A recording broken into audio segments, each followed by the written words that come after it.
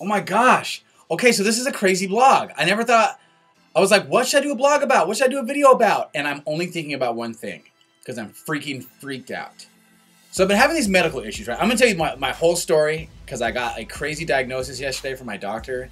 And like, I don't even know how to think yet. So I had these kidney stones, right, over like the Christmas holiday, and I felt like I was gonna die. Like my lower right hand side and the back here started hurting like a mother.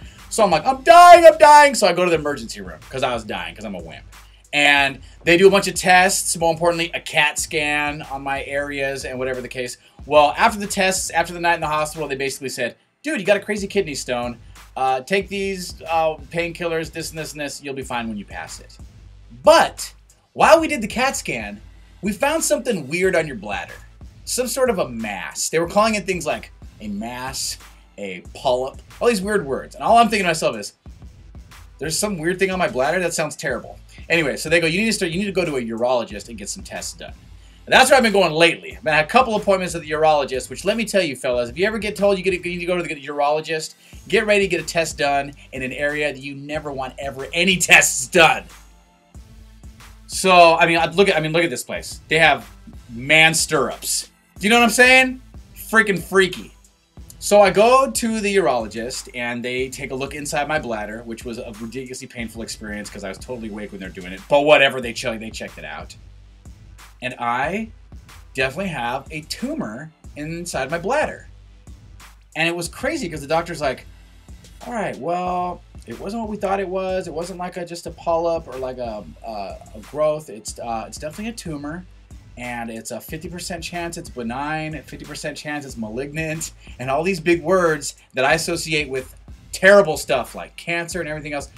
So then he says, well, you know, it's probably a 50% chance that it could be cancer. I'm like, what? So now I have to have surgery in 3 weeks. And they said they'll be able to take the entire thing out, no problem. It'll be gone, out of my system, gone. If they find out after they tested that it is cancer, then I have to get one of those crazy tests at the urologist once every 3 months, possibly for the rest of my life. But that's fine because at least I won't have cancer. Now, I'm definitely not like trying to do this blog to make anybody worried about me. As you can see, I have a smile on my face. I figure out ways to be very depressed sometimes, but I can figure out how to look positively, kind of. So rest assured that whatever's wrong with me can totally be fixed. I just have to go through a ridiculously uncomfortable surgery in like 3 weeks, but whatever, it's fixed, I'll be fine. But dude, what if I would not have gone to get those kidney stones checked out?